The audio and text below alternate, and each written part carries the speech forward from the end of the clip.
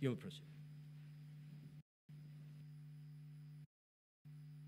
Mr. Speaker, sir, my name is Gachagua'S, and perhaps before we proceed to the next session, my learned senior counsel, Paul Moite, did raise an issue that we have an objection in terms of the appearances of legal counsel appearing for the National Assembly.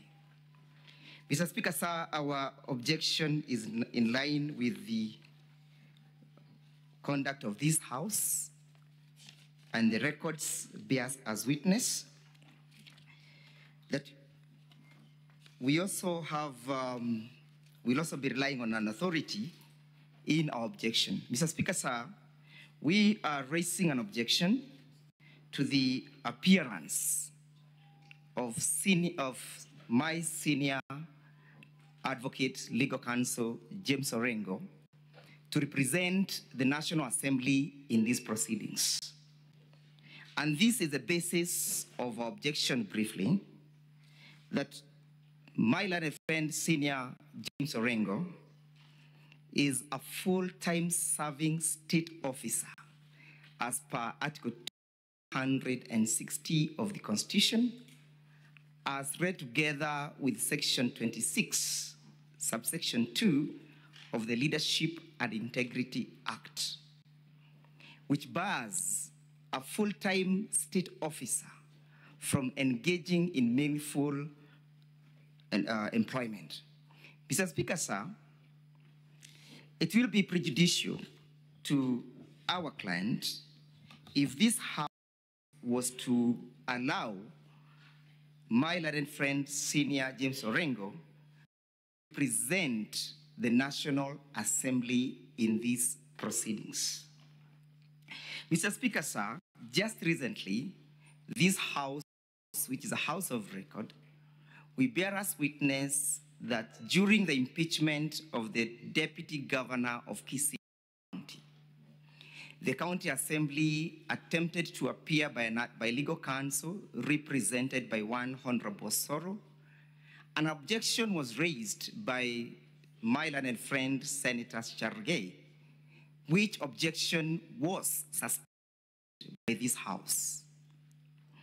Mr. Speaker, sir, our objection is further premised in the High Court decision, that is High Court Constitutional Petition 204 of 2019, where Justice Ogola barred His Excellency the Governor of Siaya County from representing the then Director General of Kenya Port Authority, one Daniel Maduk. The judgment is before this honorable House that a person who is engaged in full-time employment cannot then purport to appear and represent a party before this assembly.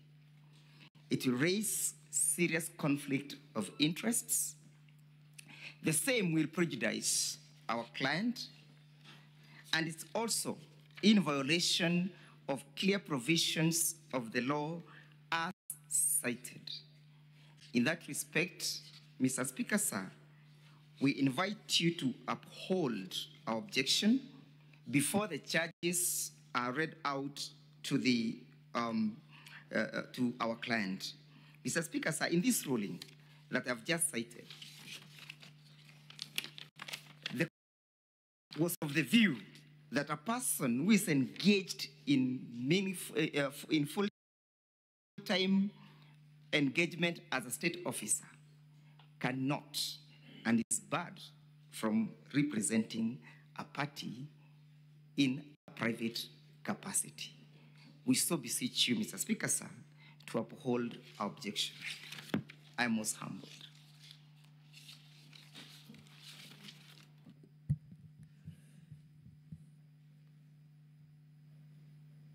Counsel for the National Assembly, if you look at our program,